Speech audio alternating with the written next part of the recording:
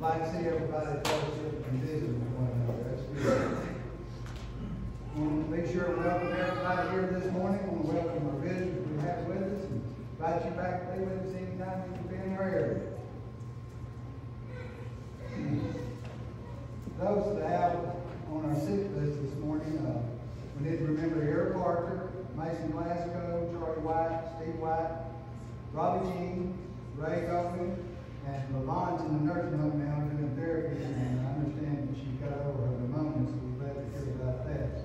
We need to remember all of these in our prayers and continue to pray for them and help them any way we can. We need to remember the families of lost loved ones. Wilma Stevens, this is Bruce's wife, passed away yesterday. Also Earl Christopher, he passed away Friday, so we need to continue to pray for those families. We also need to remember the Linville Red Keskerson family, the Becky Stone family, Jan Manasco family, and Junior Stokes family.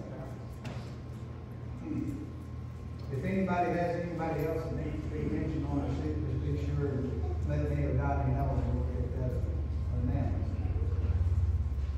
Those who served this morning, Terry Mounts, I have our opening prayer. Jerry, I have a closing prayer. Those who waited at the table will be Brian and Jerry, Dan, Brian Smith, Philip, and Terry. Now everybody gives up the joining for singing.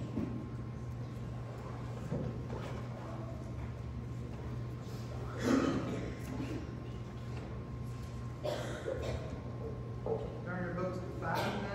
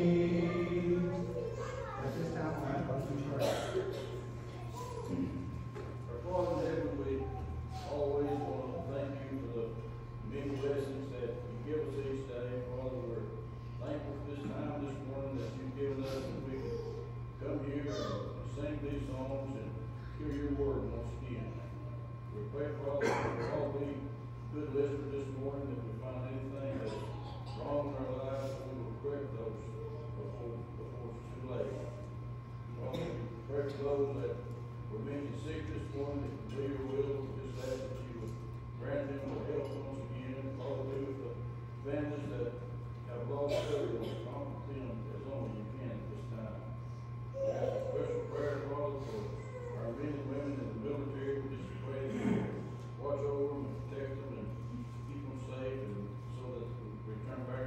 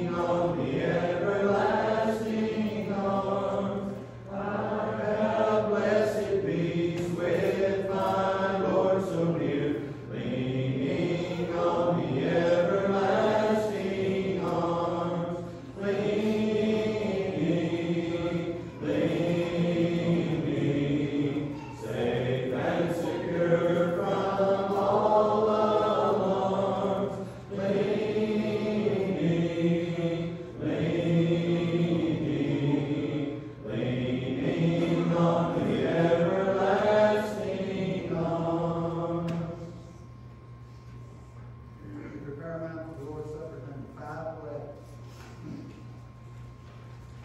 5:11, it's in all three ways.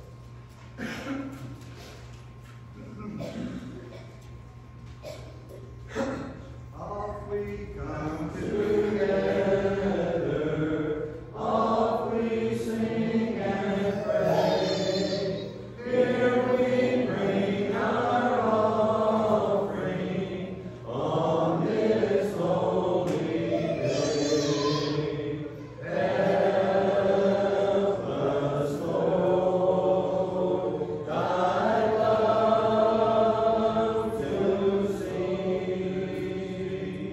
May we all in truth and spirit worship thee.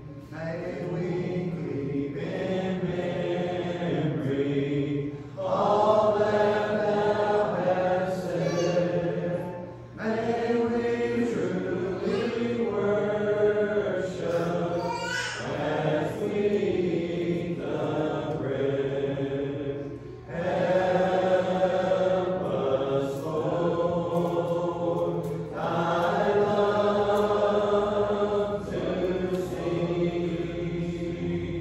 May we all in truth and spirit worship thee. May we all in spirit, all with one accord, take this cup of blessing given by the Lord. Help us, Lord, thy love to sing. May we all in truth and spirit worship thee.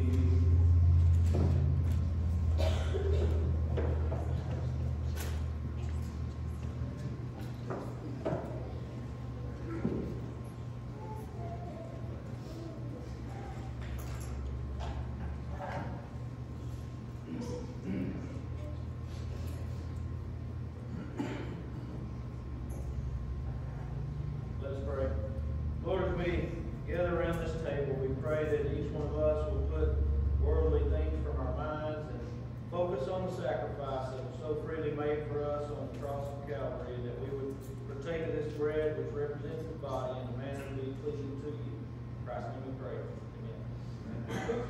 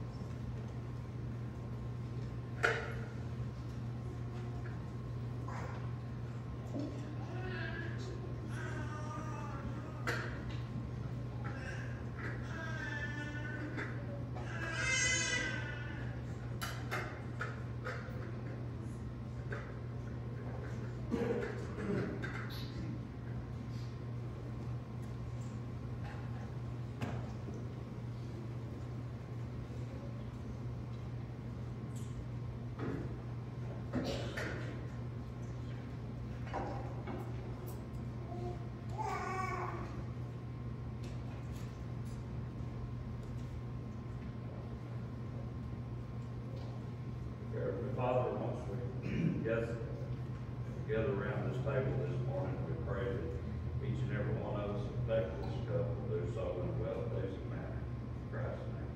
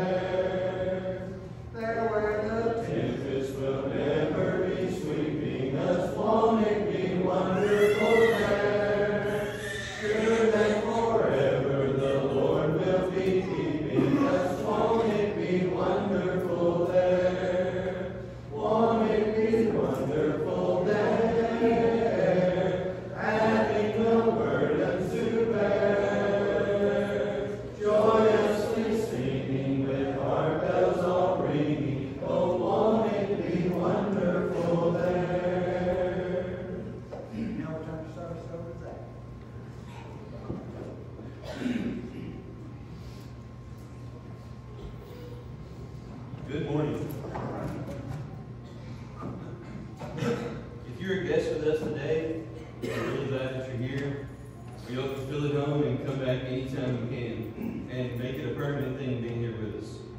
If you're always here, of course we're glad you're here too.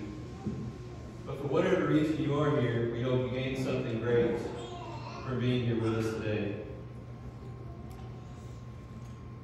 This morning, we'll continue in Ephesians, and we'll actually finish it up today and be in chapter 6.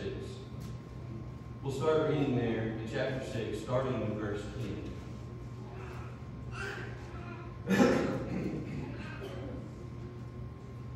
Finally, be strong in the Lord and in his mighty power.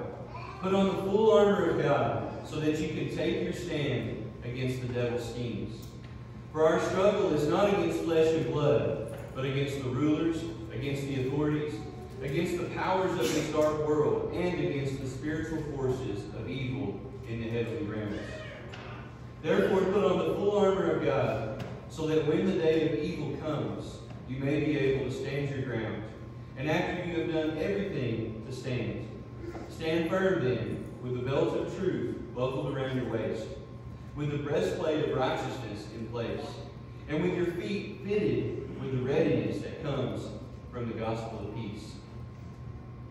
In addition to all this, take up the shield of faith, with which you can extinguish all the flaming arrows of the evil one. Take the helmet of salvation and the sword of the Spirit, which is the word of God, and pray in the Spirit on all occasions, with all kinds of prayers and requests. With this in mind, be alert, and always keep on praying for all the Lord's people. Pray also for me, that whenever I speak, words may be given me, so that I will fearlessly make known the mystery of the gospel, for which I am an ambassador in chains. Pray that I may declare it fearlessly as I should. Finally, with this word, Paul begins to bring this letter to a close. A letter or epistle where he has described the Christian's possessions in Christ, every spiritual blessing in chapter 1. The Christian's position in Christ, fellow citizens with the saints and members of the household of God in chapters 2 and 3. And the Christian's purpose in Christ, to walk worthy of the calling that we have received, chapters 4 through 6. To effectively carry out our purpose, Paul's final concern is that the Christian be strong. In this lesson, which is the last of this group of lessons from Ephesians, we'll consider what Paul has to say about standing strong in the armor of God. Let's start by noticing the source of this strength. Verse 10 in the first part of 11 say, finally, be strong in the Lord and in his mighty power. Put on the full armor of God. This strength comes from the Lord, not ourselves. Notice that Paul says, be strong in the Lord and in his mighty power. Paul is saying that there is strength and power available for the Christian beyond their own power. Paul mentioned this earlier in this letter. In chapter 3, starting with 16, Paul told us, I pray that out of his glorious riches he may strengthen you with power through his Spirit in your inner being, so that Christ may dwell in your hearts through faith. And I pray that you, being rooted and established in love, may have power, together with all the Lord's holy people, to grasp how wide and long and high and deep is the love of Christ, and to know this love that surpasses knowledge, that you may be filled to the measure of all the fullness of God. Now to him who is able to do immeasurably more than all we ask or imagine, according to his power that is at work within us. Paul also refers to this in his letter to the Philippians. In Philippians chapter 2, starting in verse 12, he says, therefore, my dear friends, as you have always obeyed, not only in my presence, but now much more in my absence, continue to work out your salvation in fear and trembling. For it is God who works in you to will and to act in order to fulfill his good purpose. In chapter 4 and verse 13, It says, I can do all this through him who gives me strength.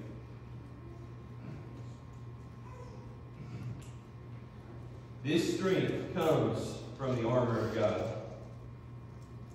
It is armor that God supplies.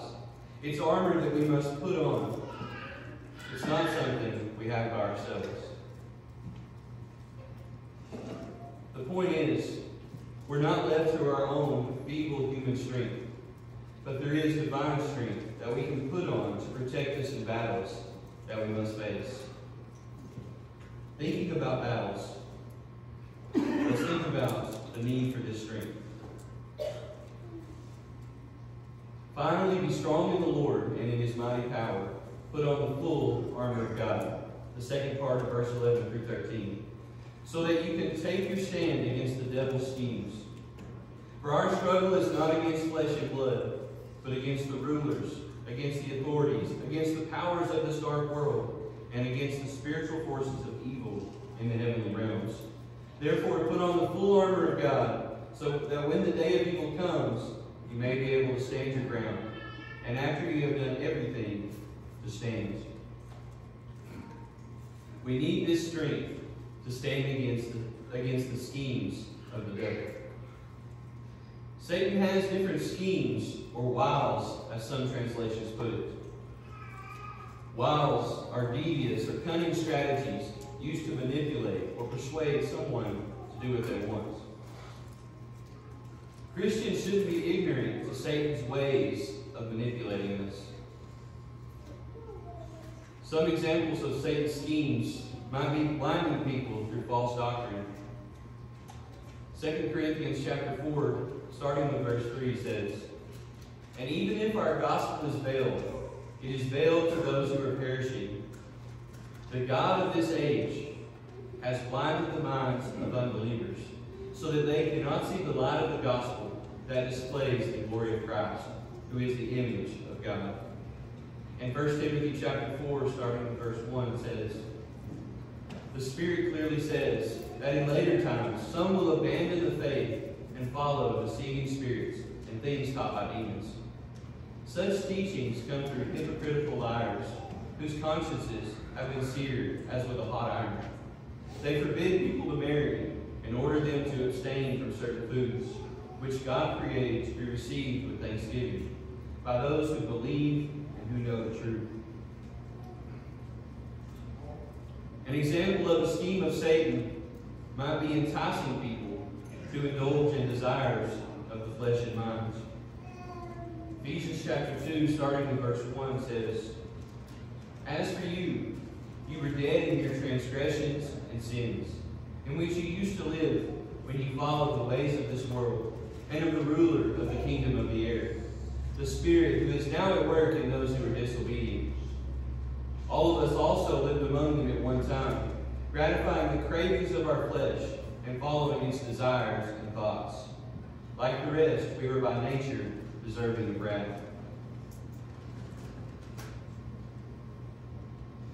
One more scheme of Satan might be bringing persecution on those who try to do right. 1 Peter chapter 5, starting with verse 8, says, Be alert and of sober mind. Your enemy, the devil, prowls around like a roaring lion, looking for someone to devour. Resist him, standing firm in the faith, because you know that the family of believers throughout the world is undergoing the same kinds of sufferings. Only with the Lord's help can we overcome the wicked one, Satan. 2 Thessalonians chapter 3, starting with verse 1, says, As for other matters, brothers and sisters, pray for us that the message of the Lord may spread rapidly and be honored, just as it was with you. And pray that we may be delivered from the wicked and evil people. For not everyone has faith, but the Lord is faithful, and he will strengthen you and protect you from the evil one. We need this strength to wrestle against the spiritual forces of evil. Not only Satan, but we battle against rulers and authorities, the powers of this dark world, and against the spiritual forces of evil in the heavenly realms. These are all Satan and people he is using and the power he has. There are demonic forces working. We may not fully understand how the powers of the dark world operate, but we see the need for all the strength God provides for us in order to stand against these forces. What is the strength that God provides? Let's continue on and see that Paul explains the nature of this strength. Verses 14 through 20, they told us, "Stand firm then, with the belt of truth buckled around your waist, with the breastplate of righteousness in place, and with your feet fitted with the readiness that comes from the gospel of peace. In addition to all this, take up the shield of faith, with which you can extinguish all the flaming arrows of the evil one. Take the helmet of salvation and the sword of the Spirit, which is the word of God. And pray in the Spirit on all occasions, with all kinds of prayers and requests. With this in mind, be alert, and always keep on praying for all the Lord's people. Pray also for me, that whenever I speak, words may be given me, so that I will fearlessly make known the mystery of the gospel, for which I am an ambassador in chains. Pray that I may declare it fearlessly, as I should. It is the whole armor of God." Notice verses 11 and 13. Paul says to be able to stand against the devil's schemes, so that you can stand your ground in the evil day. We need not part, but the whole armor that God provides for the Christian. Every part of this armor that Paul describes is essential to be strong in the Lord and in his mighty power.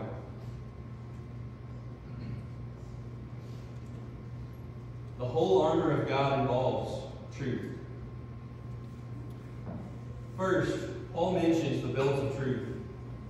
In that time, a belt was tied around the waist rather than buckled like we may think of it. These were not thin, pretty pieces or strips of cloth. A soldier's belt was thick and sturdy, maybe what we might think of as a weightlifter's belt. The rest of a soldier's armor connected to this belt. For the Christian, truth is to be securely connected to us for our success. Truth is accurate information about who God is and the good news of Jesus. Truth will hold our life together with a sense of direction and purpose. Truth can free us from sin, which can easily hurt us. In John chapter 8, starting with verse 31, we read there, "To the Jews who had believed him, Jesus said, 'If you hold to my teaching, you are really my disciples. Then you will know the truth, and the truth will set you free.' They answered him, 'We are Abraham's descendants and have never been slaves of anyone. How can you say that we shall be set free?' Jesus replied, 'Very truly I tell you, everyone who sins is a slave to sin.'" And in Hebrews chapter 12 and verse 1, we see it says, "Therefore, since we are surrounded by such a great cloud of witnesses, let us throw off everything that hinders and the sin that so easily entangles. And let us run with perseverance the race marked out for us." Righteousness. Righteousness which guards like a breastplate. The belt to hold the breastplate in place, as well as a sheath to hold the sword. A breastplate would cover the vital parts of the body, the heart, the lungs, and the stomach. Righteousness, or doing what is right, is essential to protecting the life of the believer through spiritual battle. The breastplate could also be a way of identification. This is one of the clearer ways for soldiers to recognize each other in battle. In the same way, a Christian's behavior is meant to identify them to the world and to other believers as a follower of Christ. Paul may also be referencing here the righteousness of Christ, that justification found only in Him that protects us from the accusations of Satan. In Philippians chapter 3, starting with verse 7, we read there, "But whatever were gains to me, I now consider loss for the sake of Christ. What is more, I consider everything a loss because of the surpassing worth of knowing Christ Jesus my Lord, for whose sake I have lost all things. I consider them garbage, that I may gain Christ and be found in Him, not having a righteousness of my own that comes from the law, but that which is through faith in Christ, the righteousness that comes from God on the basis of faith." The gospel of peace, which is crucial to our ability to stand. Roman soldiers typically wore sandals, which allowed them to move quickly during battle, and it provided protection to their feet. Here, Paul imagines the shoes as the readiness given by the gospel of peace.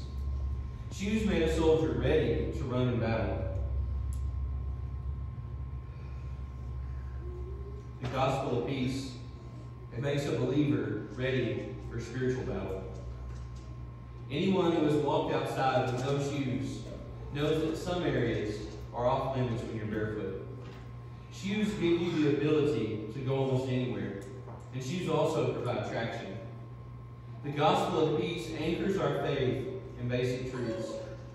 Without that, we find our foundation slipping. The idea of shoes being connected with the gospel of peace may also suggest the idea of believers taking the gospel into daily battles, sharing it wherever they go. Believers are given the gospel of peace in order to be ready for battle and to help others facing spiritual attack. The gospel is God's power for salvation.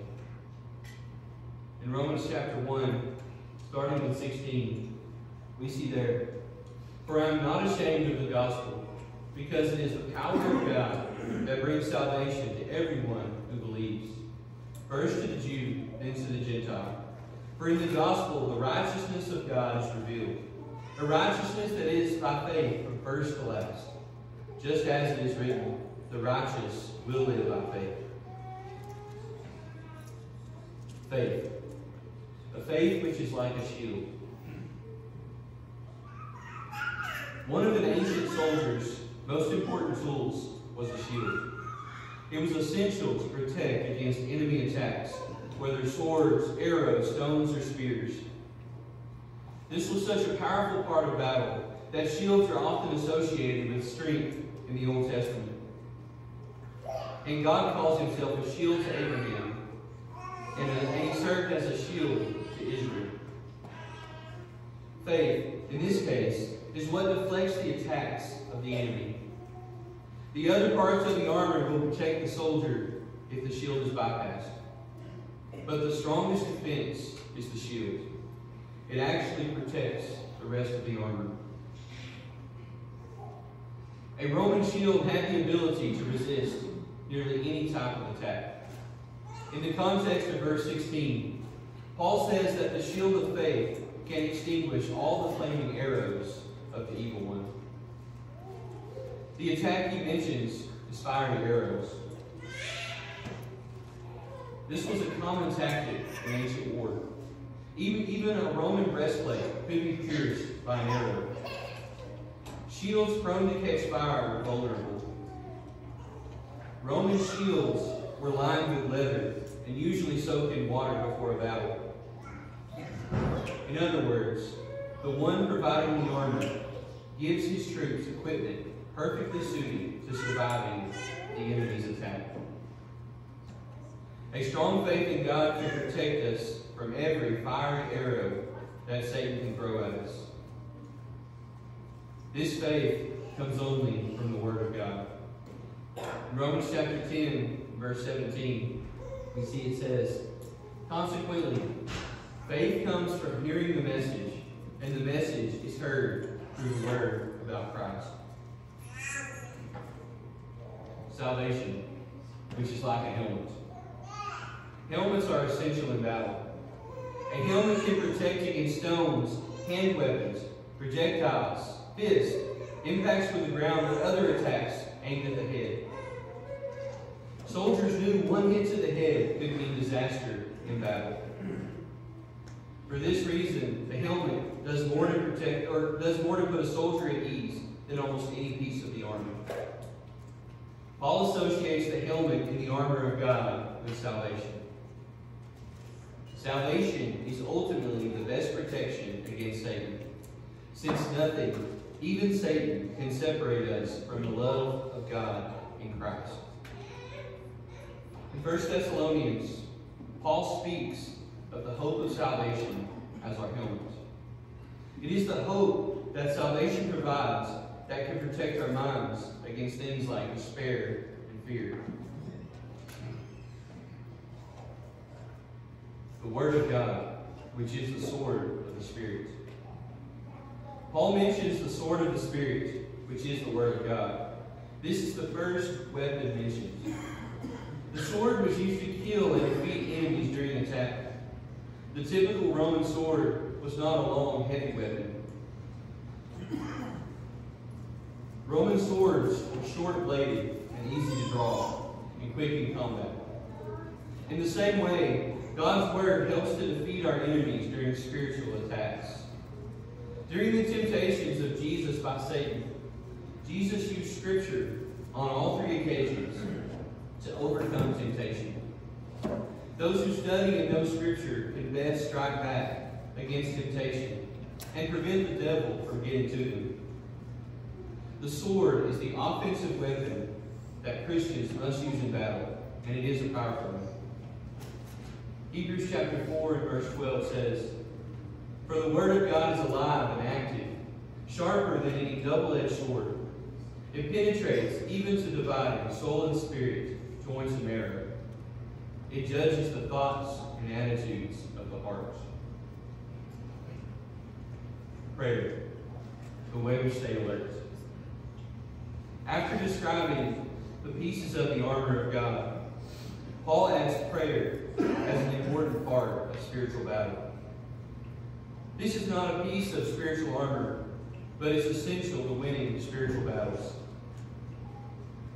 Prayer connects us to the power of God, which is necessary to defeat spiritual enemies. Communication in battle is often the difference between victory and defeat. This is really true when referring to soldiers hearing the instructions of their commander. We should keep alert. We won't literally be praying every second we're awake, but there's never a good time to put prayer to the side. It's a tool we need to have in constant use.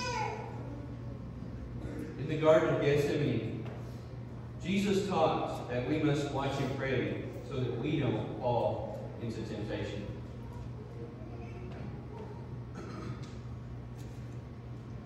When we arm ourselves with such qualities as truth, righteousness, the gospel, faith, the hope of salvation, the Word of God, and prayer, then we are strong in the Lord and in His mighty power. With strength like that, we're able to resist and stand firm against anything Satan might throw at us. But the choice to put on the whole armor of God is up to us. Are we taking the time to protect ourselves with this armor that God provides? This morning, do you live your life taking advantage of the full armor of God to defeat Satan? Or do you let Satan defeat you in battle? If you're a Christian already, take advantage of the power and strength that God offers to us to be faithful and not let the devil win. If you haven't ever given your life to Jesus, do it today. There's no better time than right now. If you believe who Jesus said He was, that He died for our sins, was buried, and rose on the third day from the grave, act on that faith today. Turn to Christ and let Him make you a new creation by being baptized, showing the world that you are a Christian and that you're ready for battle against Satan.